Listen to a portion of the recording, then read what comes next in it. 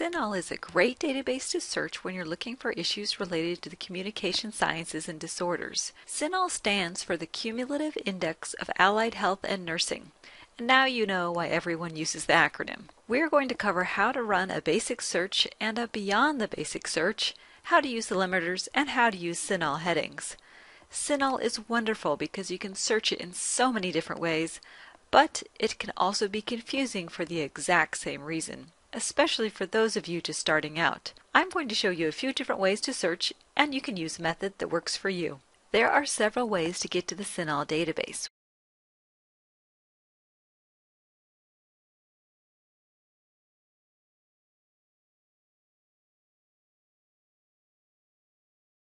The first way we're going to search is to just put a word or two into the search box that matches our topic. I'm going to look for information on the use of alternative, augmentative communication for children with autism spectrum disorders. So I'm just going to type in alternative, augmentative communication and autism. Honestly, this isn't a very good search, but we're going to use some of the tools within Cinahl to make it much better. First, you're going to want to browse through the initial results. We only have 10 here. That's not that much. We definitely want to have more than that. But even a less than stellar search will usually bring up 1 to 2 articles that are close to what you want. Let's see if any of these sort of match my search. It looks like number 3 will be a pretty good match. So I'm going to go ahead and click on the link. This is the individual journal articles record. There's a lot going on this page. There is a really long title. You have all the authors listed, where they come from, the source information, which is the journal, and all the details about that, what sort of publication type, what language it is.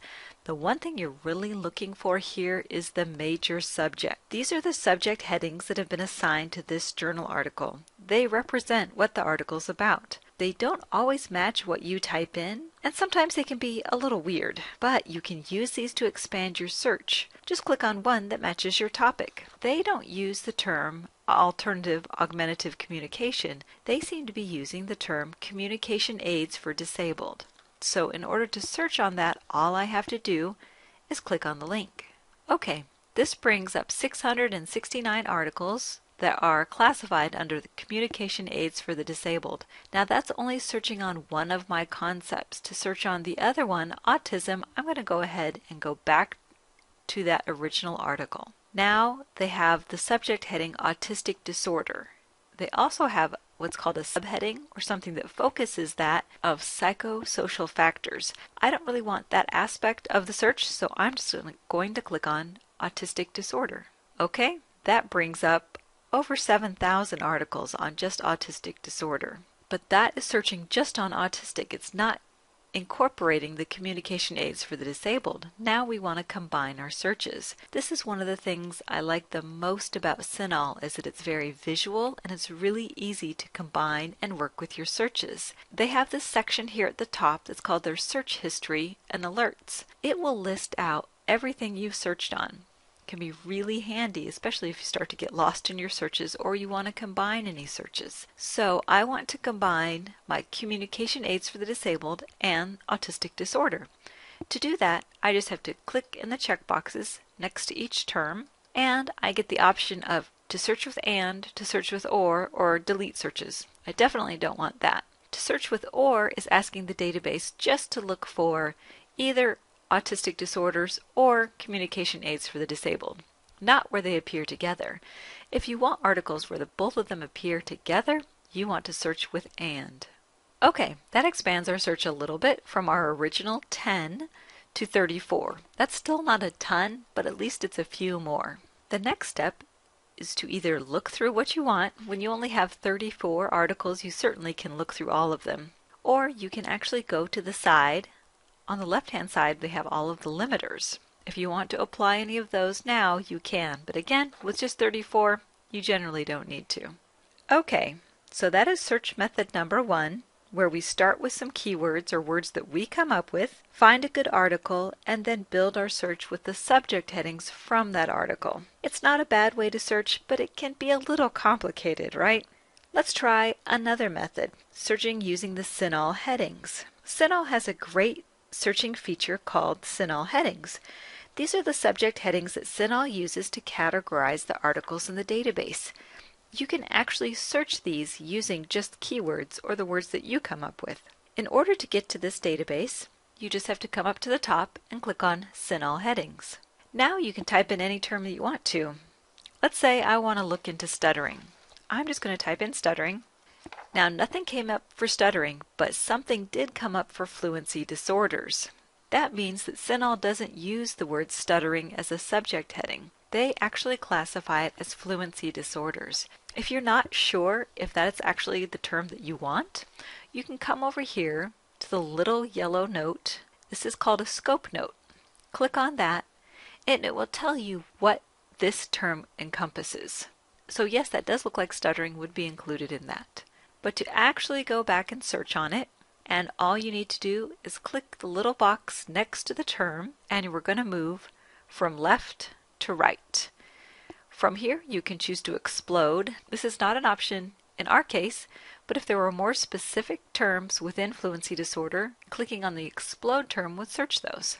You can also search where it's the major concept, which can be handy if your search is very broad, but generally I don't select that at first just because it can over narrow my search. This last option over here on the far right is one of the reasons I love searching in Cinahl headings, because you can limit to subheadings, which can really make your search so much more specific and focused. There are a lot of subheadings here, and some of them aren't going to make a lot of sense for some of your terms. We are actually going to look just on the therapy. That's going to be one of the ones you'll use the most. Alright, so I selected the subheading therapy that shows up here in my search term. All I need to do now is search the database. Now I have 487 articles that are specific to fluency disorders and the therapy of fluency disorders. Alright, so this search brought up quite a few more than our last one, so this is when you'd start applying some of the limiters that are here on the left-hand side. A limiter is something that makes your search more specific. It gives you less results, which sometimes can be a good thing, because you definitely don't want to go through 487 results. So let's say the first one I want to do is I want it only within maybe the last 4 years. Okay, we've limited it by date. You can also limit it to, let's say we only want academic journals. You can limit to major headings. Again, those are some of the subject headings. You can limit to a particular journal, a particular age, which can be really handy if you want. These are the primary limiters, but there are additional ones. If you click on Show More, you can limit to, let's say we only want preschool. Let's update that. We went from several hundred results down to 16 just by clicking a few limiters over on the left-hand side. If you ever get to the point where you have too few results, then you can start going in and clicking on the little blue X's, and those will take your limiters out. Okay, so our second method was to search using the Cinahl headings. This is a pretty easy way to search, and it's fairly intuitive. The final search method is to go to the advanced search. Now, just because it's called advanced search doesn't mean that you can't do it. Sometimes the advanced search is actually easier to use. In this case, you have multiple boxes so you can separate out your search terms. And then you have all these options down here. That's a lot to choose from. I'm just going to point out the ones that will be most helpful for you. The only one I'll focus on here on the left-hand side is the special interest. You'll see, if you scroll down, that there is a special interest category for speech-language pathology and audiology. This means that we could run a search on any topic, say stroke, and the database will only bring up articles on stroke that have been classified as fitting into the SLP or audiology category. Pretty cool. On the right-hand side, you can limit to year, so let's say we want the last 10 years. You can limit to a particular publication if there's just one journal that you want to search. You can select peer-reviewed. Very nice option, as many of your professors specifically ask you to look for peer-reviewed. There are certainly a lot of other things. A particular journal subset, languages, you can limit to men or women. You can limit to inpatients. Age group is really handy. Let's say we're looking on stroke and we want it in maybe younger adults, 19 to 44 years old. You can even limit to the number of pages. And I think that's all I'll limit for now. I will go back up, I'll type stroke in here, and we'll search. If you look over here on the left-hand side, it tells you how you've searched, what you've searched, and how you've searched. In this case, it says I have searched on stroke. It shows me all of my limiters. And in the middle section, we have 253 articles. That's a good amount, but it's not a huge number to have to go through. And chances are you'll find what you want on the first few pages anyway. The final step in a Cinahl search is looking through what you find to select the articles that will work for your research. Cinahl has a feature where you can add things to a folder, which can help you keep track of your information. So you look for the articles that look relevant, click on the little blue folder, and this will add things to your Cinahl folder.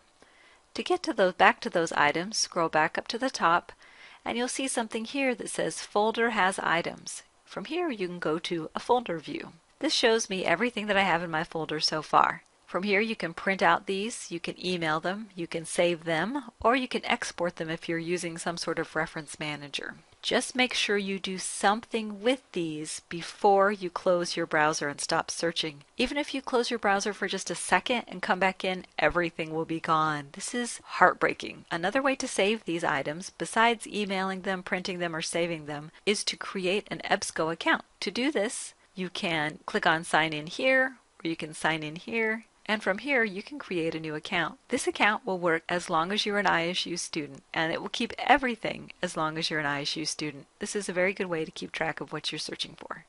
We've just covered a few different methods to search the Cinahl database and also how to organize your searches in the Cinahl database. Please contact me if you have any questions about using Cinahl. I know it's not super easy to use when you first get started, and it can be a challenge. I'm happy to help.